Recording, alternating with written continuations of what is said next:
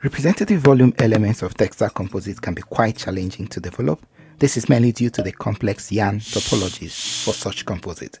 In this video, I will show you the detailed steps to creating such RVE, beginning with a sketch of the binder yarn path, to the design of the weft and warp yarns, then the design of the metrics, and the eventual creation of the distinctive RVE of the 3D orthogonal composite. Let us sit back and relax as we get started with this modeling. So the kind of virtual domain we'll expect to get from this would be this type of virtual domain, and this is the 3D orthogonal composite, and we can clearly identify this part as the binder, then this is the weft yarn, and then the other one is the warp yarn. So, and of course this part is the metrics. So that's what we're going to get. So just to look a little bit more in detail, what is the configuration of the binder? So the first thing we're going to do is to sketch the binder. So it's going to have a configuration that looks like this.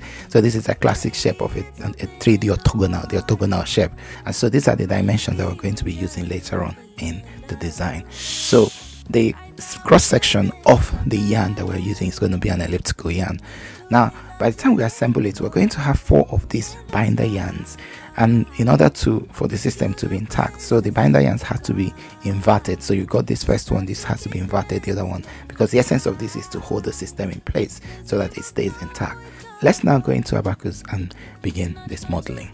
If you really like this kind of content that I'm presenting here, please, I do encourage you to sign up to this channel so that when contents like this are made, you'll be the first to see it.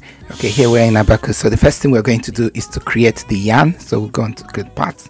So I'm going to call just the yarn, and we're going to use the extrusion method for that. So we're going to move into this position. So we're going to start from 0, 0 there. So there is this spline function. So we click on the spline function. So I'll just need to take here 1, 2, 3, and then keep going. So this is the first 10 millimeters, and I'll jump and get here.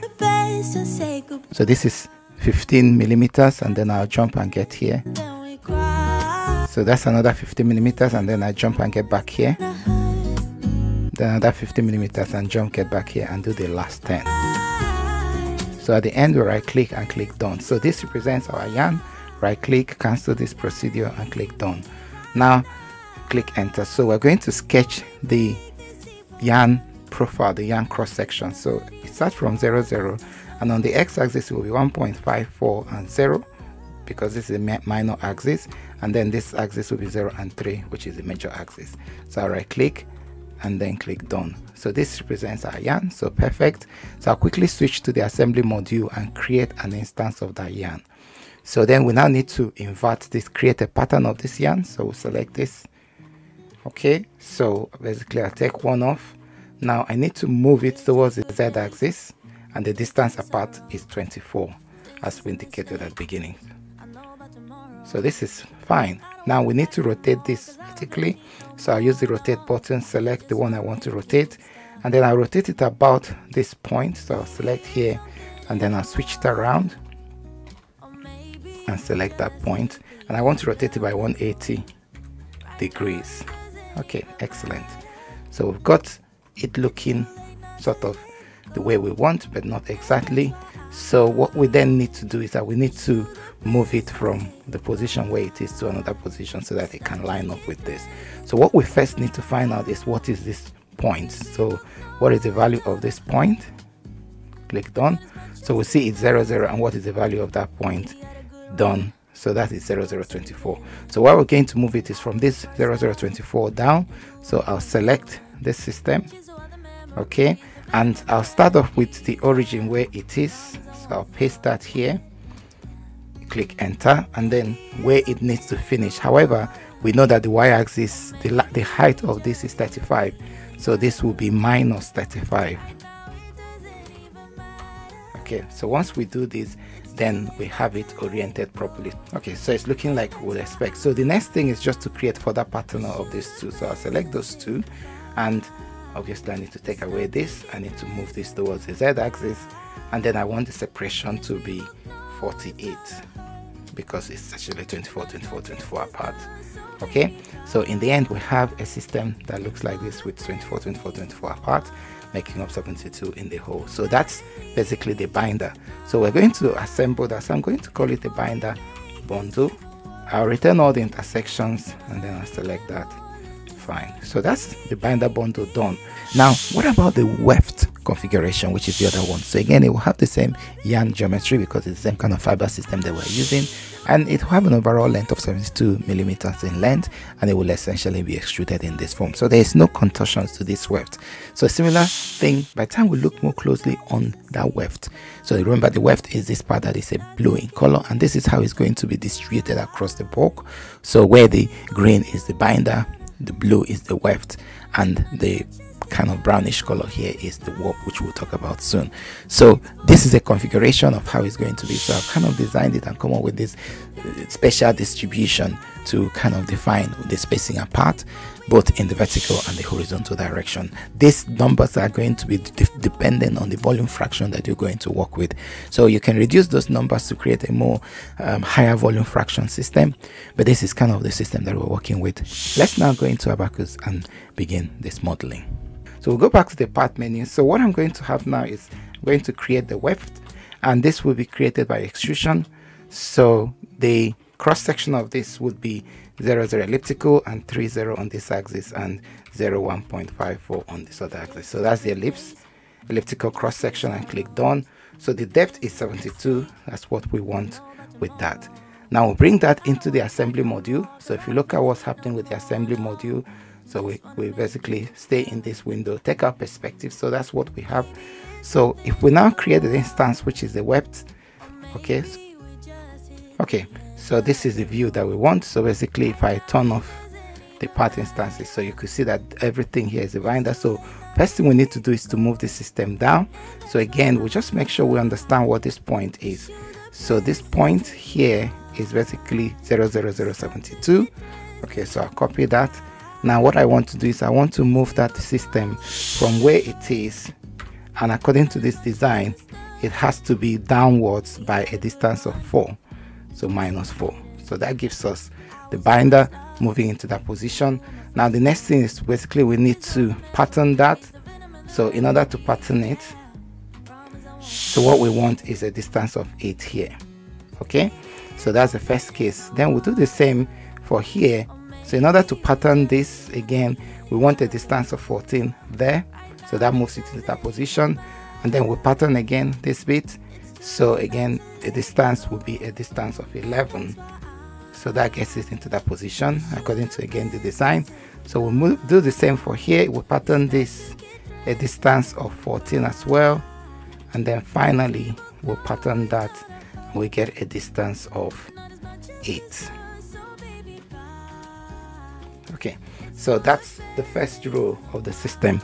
So then the next thing we now need to do is to duplicate that so that we have it in vertical distances of 8. So again, I'll pattern, so I'll press down shift and select every of that bit. Okay, so that's done. Now I take this off. We need to change the direction of action to the y-axis, and we flip it around, and this distance has to be a distance of 8. Okay, so that looks right, and then we basically need to keep going. Okay, so we've got all that rows for that system all done. Okay, so if we then look at it in 3D, so you can see it's looking sort of about right. So what we're going to then do here is, if we go back to the instances, so I could say, okay, I want to now create the weft bundle. Okay, now with the weft bundle, I need to select all the wefts in the system. So I press down shift and select all of them and click OK. So now we have all the wefts selected and becomes one system with. So similarly to the warp as well, so the warp will have the same yarn cross section, the same length, and in terms of distribution, so this is how it's going to be distributed in space, and we would have those as the numbers horizontally and vertically as well. So these are the sort of numbers that we're going to be using in this design in creating this virtual domain. Let's now go into ABAQUS and begin this modeling. So we'll go back and create the warp system. It's going to be extruded as well.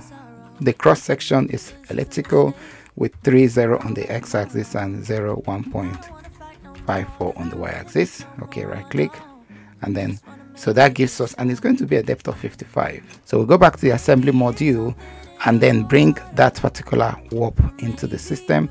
Okay, so I'll take our perspective. So you see, okay, this is actually not the direction it should be acting. So we're going to rotate it so that it will be acting in a different direction. So I'll select that, and I'm going to rotate about the y-axis and 90 degrees. Okay, so now we have it in the way it should be. So what we then want is the YZ axis. Okay, so this is the YZ axis that we're looking for. So the next thing we now need to do is we need to translate this thing into this position. So what do we do? So again, we could say, okay, I'm going to pattern this. Okay, so if I pattern it, so I clearly don't want it, so I'll take this off. I want this acting in the Z axis. Okay, and the distance is 8. Okay, then we'll flip it around. All right, so that's the first positioning that we want the system to be. Okay, for the first instance. So we clearly wouldn't want to have this there, so I can just delete the warp and then leaving back the first instance. So we can go ahead and pattern this as well, so like we did before. So I'll take this off, so this will be a distance of 8. It will be acting in the Z axis. So we'll go ahead and pattern this other one. Okay, so again, we'll take that off, and that will be in the Z direction, and it's a distance of 14, so 16. Okay, so it moves into that position and becomes 16. So we'll go ahead and do the same again. So okay, so basically we've got this binder looking the way it's supposed to be. So the final thing is to basically duplicate that as required. So I'm going to pattern this, select that, press down shift, pick them individually. Okay, so we've got that. Now we just need to duplicate it as we want. So click done. Now I don't want it in this axis, I clearly want it in the Z axis, and the distance apart is 8. So I'll flip this around. Okay, so that's the first one, the second one, the third one, and the last one goes into that position. Okay, so we've got that, and then we can see what we have here. Okay, so in order to create the binder, so basically we'll click on that, and then I'll say, okay, this will be the warp bundle. Okay, and then within the warp bundle we need to select only the warp alone. So we start from here and then press down shift, get to the end. So those are the warp, the binder and all that are in place, and then click OK. So we've got the system looking as we expect it to be. So we've got all the 3 bundles created. So the next thing we need to do is to think about the metrics. So there's a trick. I want to work with the metrics. The metrics has to be significantly bigger than the system. So currently our system is 55 by 72 by 35. So I'm going to create a really big system. So something super big, just much bigger than the system. So we could start, just create a big system in this axis, and then this could be maybe 120. So let's just get a big system, something bigger, because I want to immerse the whole system we are creating into that. So we'll go back to the metrics, go back to the assembly module, so we can bring in the metrics and then see if the metrics encompasses everything. So it sort of fills everything. So what we can then do is just to move it around a bit, just so that we can make sure that it's completely moved everything. So I basically select the metrics. So I'm going to move it maybe from here to there. Okay, so it's sort of all right. And then we could also do the same this other side. So okay, so what we're going to do with this in order to cover this end is I'm going to play a trick. So if I press some, I'm going to create some intersection between this point and that point. So that point will be what we are going to use here. So again, I'll select this, and then I'm going to move it from here to there. Okay, so everything is enclosed. So the matrix is definitely enclosed. So if we look here, so you can see everything is right in the middle. It's really important that you do this, because if you don't do this, then the merging operation will be difficult. So we need to kind of make sure that the matrix encloses everything. Don't worry, at the end we're going to trim out the system, but this is an essential step in the process. So once we've created all that, then we can now create what I call, the 3D orthogonal, because it's an orthogonal system that we're working with. Continue, and then select everything and click OK. So now hopefully this operation would go very well and mess the system in place, so there is no conflict between what the matrix is doing and all that. Okay, so the first thing we need to do is to switch it to something like section, just to have a better view of where things are inside. Then in that same part module, we select this section, so I could then click on this and click here. Okay, so I could see what I'm trying to do. So basically I need to trim off on those edges. So the easiest way to try and do this is to say, okay, I'll put a construction line, and then I'll really So if we zoom in very closely and you press right on there, okay, and then you come back all the way to this other side and you do the same. So that's a construction line that defines that space, and then we'll do the same on this other side. So you basically make sure you get really close to the system so that you can get the edges looking correctly. So that looks fine, and then you can do a horizontal one whichever way you want. That doesn't really matter. I mean, the essence of trying to do that, I want to then use that as my reference to trim. So the internal bit, I can start from here and then go there, and then make sure I enclose everything in the system, and then click done. Okay, so if we look at what's happening, so it's trying to trim through across, and then that basically is the first stage of the trimming operation. So we've trimmed on that face, so we then need to try a different face. So we need to trim on this axis as well. So how are we going to do that? So again, we start here, click there, click here. So then in order to make sure that everything is correct the way, again, I like to use those construction lines, where this time around we have these anchor points to help us. Okay, and then we've got the same anchor points on that side and anchor points on this side. So clearly the intersection points appear. So we click here, start from there, go to where the intersection on this other point appears. This is fine, and then we'll get a big box filling everything, and then click done.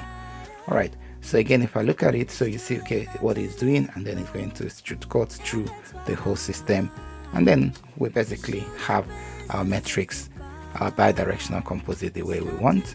And then we can go back to part default, and this is fine. Okay, so there's a few things that we're going to do. So right away, I'm going to create some materials here. So this, I'll call it my carbon fiber. So this is fine. And this carbon fiber will have sections. So I've got my binder section. Because carbon fiber is an orthotropic material, so we've got the binder, so we've got the weft section, made of the same material as well. And then we've got the warp section, again made of the same material as well, because they're all going to be carbon fiber. But then I have to make my epoxy, which will be what the matrix will be. So I'm not going to put any properties there for now, so I'm going to call this my matrix section. So this matrix section would have to be the epoxy system. Now that we've created the materials, the next thing we're going to do is to create the next section assignment. So I select section assignment here, untick there, and then select just the region around here, which is where the matrix is. Okay, and then make that my matrix. Okay, so it does look correct. So if I click there and then change this to cells, then I can select the matrix and click done. So that goes away, leaving other components in there. So the next thing we need to do here is probably to do a section assignment for the binder. So the binders are clearly reviewed, so I'll click there, click here, and click there. So those are my binders, and that binder will be the binder section. Okay, so if we go back to the material module, so clearly the binder is also revealed there. So if I go back and say, okay, my binder section, I want to remove selected, so the binder is gone. So now we know that the ones that are running vertical this way in the Z direction are the weft, and these ones are that. So if we then want to deal with the YX, so this is basically this. So we want to deal with the system here. So I'll take out perspective. So now that means I can assign those ones there. So I'll do section assignment, and then basically select that, press down shift, select this other bit, select that bit, select that bit. Okay, and then click done. So that will be my weft section. Okay, so if we go back into this window, so that weft, I can tell it to remove it, leaving only the warp system.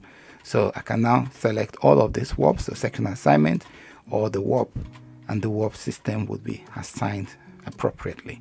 Okay, then we can tell it to resume and replace everything. Okay, so everything is fine. Take out, restore to perspectives, and then we have a system looking good. So we might as well switch to section, and then it looks like what we expect at the beginning. So this is how you create the virtual domain of the system. The next thing you can then think about here will be to assign material properties to this thing, of which the material orientation of the binders and the weft and the warp is important. So if you want to do that, this is the video to use to do that. If you want to just model other composite materials, not necessarily a textile, this is a playlist about composite that will be helpful to you. Thank you for your interest in this channel, and I'll see you in the next video. Bye bye.